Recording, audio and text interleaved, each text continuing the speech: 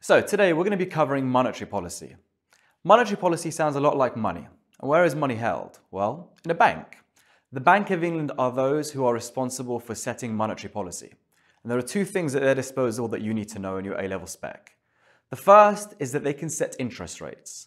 The second is that they can affect the money supply. And we'll deal with that in another video titled Quantitative Easing.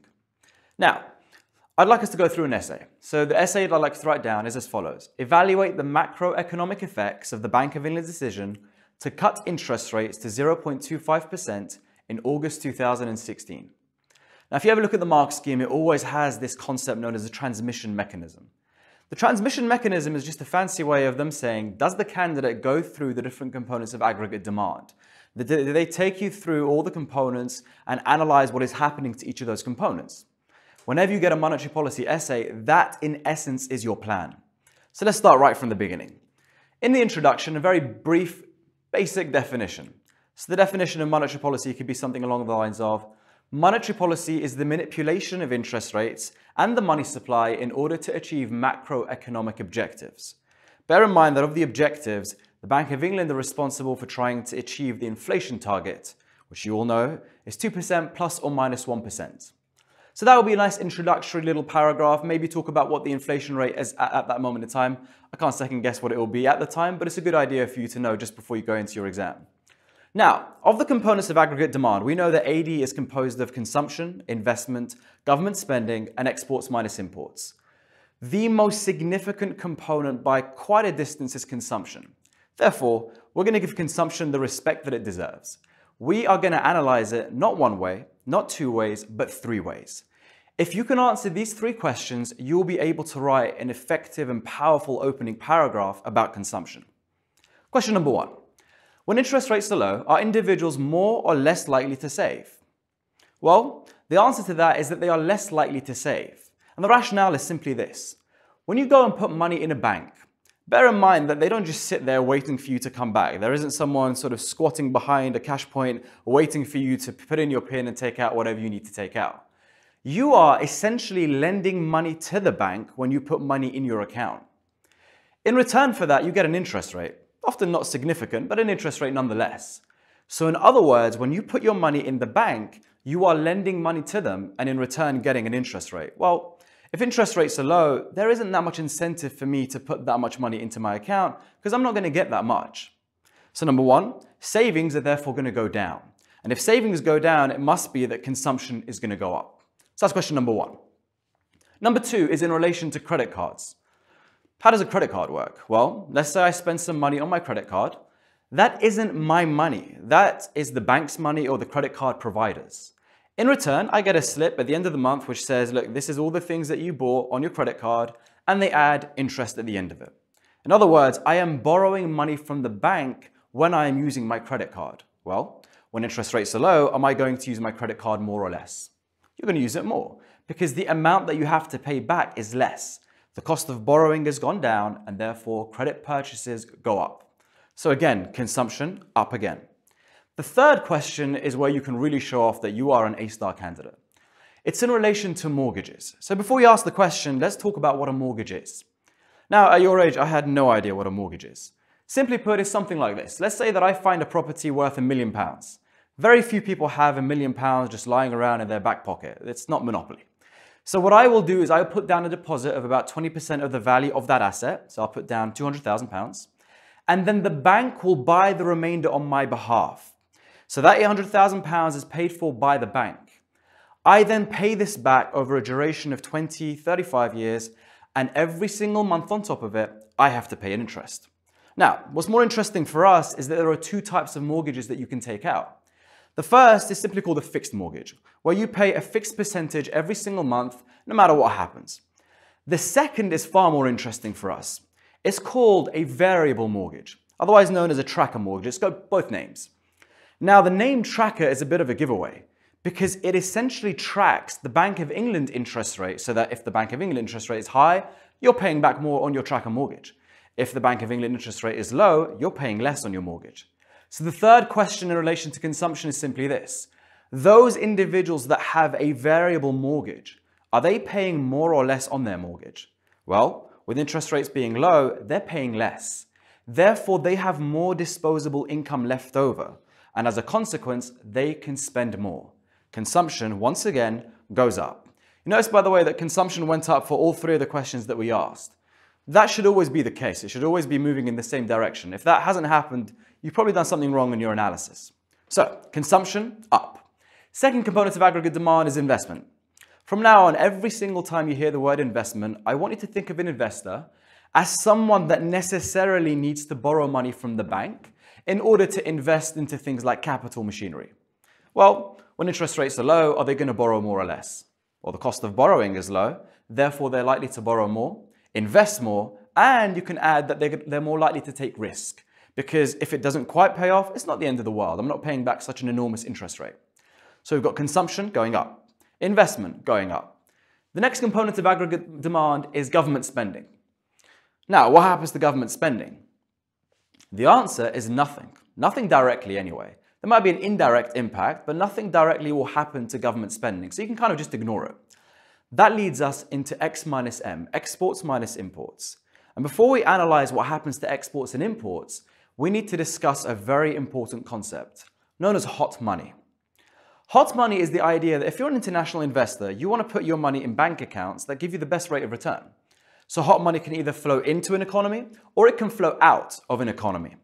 Well, in this question, if interest rates are really low in the UK, is hot money going to flow in or is it going to flow out? Well, if I'm an investor, I probably don't have much incentive leaving my money in British bank accounts because the interest rate is ridiculously low. Therefore, hot money will flow out of the UK economy. Think about what happens then. So if I'm an investor, let's say I'm moving my money from the UK to the US. I am taking my pounds out of British bank accounts and I am converting them into dollars. In other words, I am selling my pounds in order to buy dollars. Now, if we draw a very simplistic supply and demand diagram illustrating the effects in the foreign exchange market, when there are more sellers of pounds, the supply curve simply shifts out. As a result of that, the value of the pound goes down. There's a very important concept here, which is that when the pound goes down, and it's just naturally through supply and demand, this is a depreciation. The pound has depreciated as a result of money flowing out of the UK. Now, let's just quickly go on a quick tangent because I often find that with students, exports and imports, the current account is seen as like this horrible, intimidating, horrible thing. It really isn't that hard. The thing I always want you to remember is that there are two countries. There are two countries that export more than they import, but the reason behind why they export more than they import varies. So the first country, you may already have got it by now, is China. Why do people buy Chinese goods? Well, they buy Chinese goods because they're really, really cheap. In other words, China are price competitive. The second country that I was thinking of is Germany. Why do people buy German goods? Well, German goods are high quality. So in other words, you can either be price competitive or you can be quality competitive. So if we go back to our diagram, well, hot money's flown out of the UK economy. As a result, the pound is depreciated. Are we more or less price competitive? Well, given that the pound is now cheaper, we are more price competitive. So as a result of that, exports will go up. Think about why. Other currencies can now buy more pounds. If I have dollars, my dollars buy more pounds. So exports out of the UK will go up and imports coming into the UK will go down because the pound cannot buy as many units from other parts of the world. So X goes up, M goes down. Now, you should all know that the UK has a deficit on its trade account, meaning that they import more than they export. If that's the case, is that getting better or is it getting worse now? When exports go up and imports go down, our deficit shrinks. So there is an improvement on the UK's current account. So let's recap. We've got consumption going up. We have investment going up. Exports minus imports as a whole is going up. So clearly, aggregate demand is going to be shifting outwards. Now, at that point, it's very tempting for you to simply draw the diagram. But I want you to have a bonus analysis that enables you to then do a backup evaluation if you ever forget one of the evaluative points that we go through in this essay. The bonus analysis is in relation to injections into the circular flow of income. You should all know from the circular flow of income that there are three injections. 1, government spending. 2, investment. And 3, exports. Whenever any of these go up, I want there to be an alarm in your head that goes, there's a bonus point here for me to talk about. And the bonus point is simply this. the injections into the circular flow of income would result in a positive multiplier effect. So in our question, investment and exports both went up. As a result, there is a positive multiplier effect. You should look at the video about multiplier effects to get a better understanding of what that is, but it's a very straightforward concept. Now, once we've talked about the multiplier effect, only now would I like you to draw me the diagram. So you would draw the Keynesian long-run aggregate supply curve first, draw aggregate demand as always, and then shift it out. Now, you could actually shift it out twice if you wanted to, because the first shift is because consumption went up, investment went up, X minus M went up. The second shift is because there's a positive multiplier effect. Now, there's a key rule in economics, whether it's micro or macro. Every single time you draw a diagram, I always want you to talk about it. I want you to be able to comment on it. And the way that you often do that with macroeconomics is to talk about the macroeconomic objectives. So let's look at our diagram. What happened to economic growth? Well, economic growth went up from Y1 to Y3. 1. Number 2, what happened to unemployment? Well, unemployment falls because we're now closer to full capacity. 2. Number 3, even though this isn't illustrated on the diagram, we talked about it as part of our essay. What happened to the current account? Well, there was an improvement on the UK's current account. So that's the third macroeconomic objective. The only bad thing that we can clearly say from the diagram is that there's inflation. Now, I don't want you to just say inflation though. I always want you to specify the type of inflation that has occurred.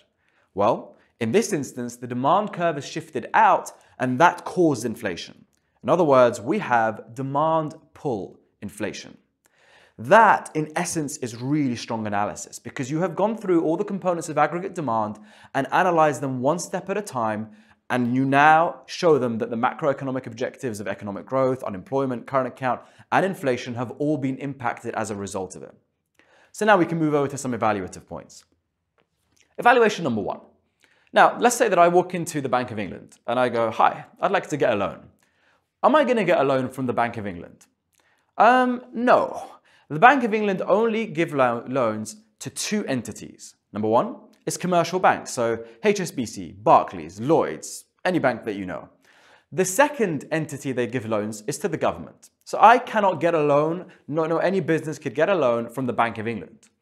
Okay, so let's say I go to Barclays. I walk into Barclays and I'm like, "Hi, I'd like to get a loan of 0.25%. Am I likely to get a loan of 0.25%? Of course not.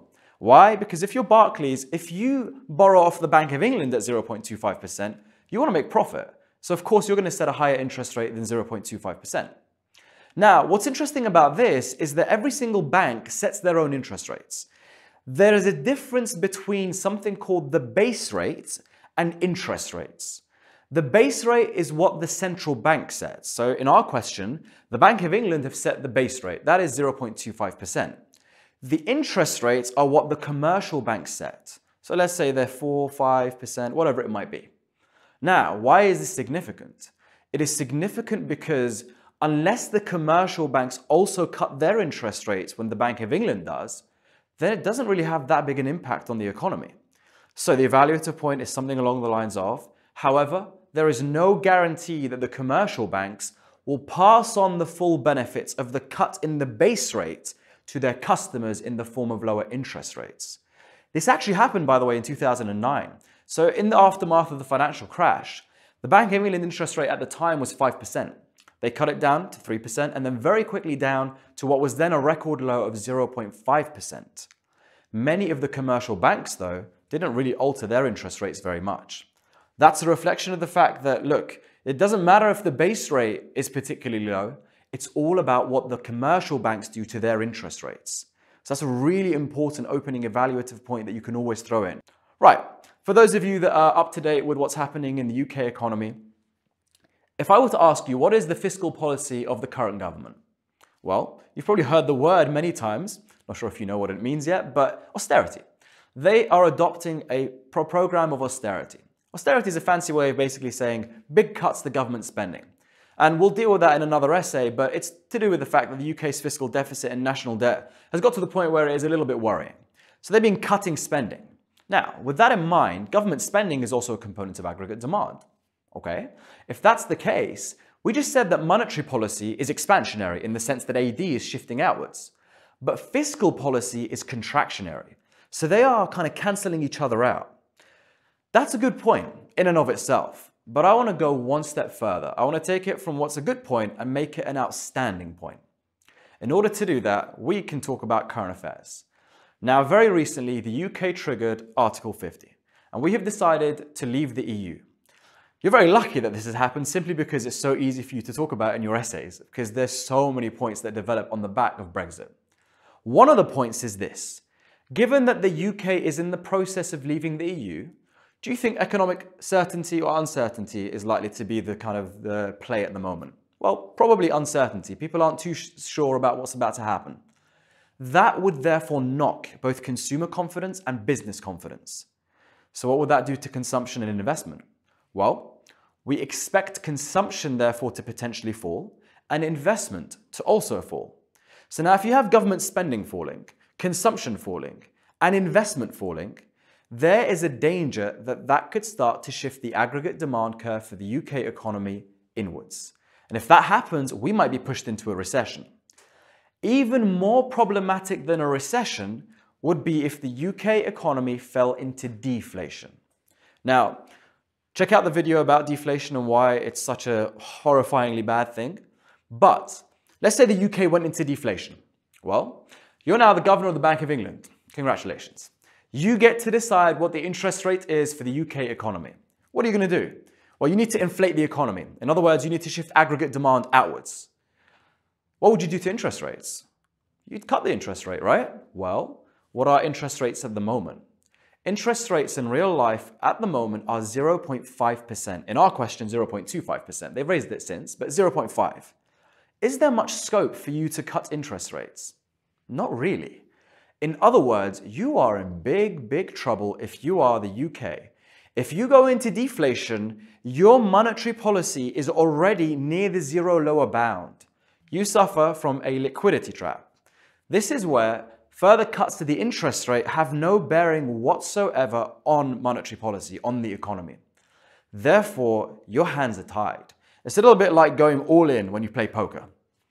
You're just hoping for the best. But if we fell into deflation, the consequences of that would be calamitous because monetary policy would be completely ineffective. Now that is an outstanding evaluation to talk about the fact that by them having interest rates as low as they are, if we ever fell into deflation now, we're in big trouble because there's hardly anything that we could do to get out of it, at least from the monetary perspective. So that's two evaluations. Third evaluation. There are a couple of really generic, easy evaluative points that you could always throw in for a question like this. One of them that's always on the mark scheme is time lag. It takes approximately 18 to 24 months between a change in interest rates and it actually having an impact on the economy. Think about why. The reason is because people don't suddenly just adjust their spending habits. You can kind of throw in some concepts from theme 1 here, by the way, behavioral economics, in the sense that people exhibit habitual behavior. They are in the habit of doing something and they're unlikely to alter that behavior anytime soon. So even if interest rates go up, go down, I don't really change how much I spend and what I spend my money on. Therefore, you're not going to see an impact on the economy for quite some time. And that is how you can answer a great monetary policy essay.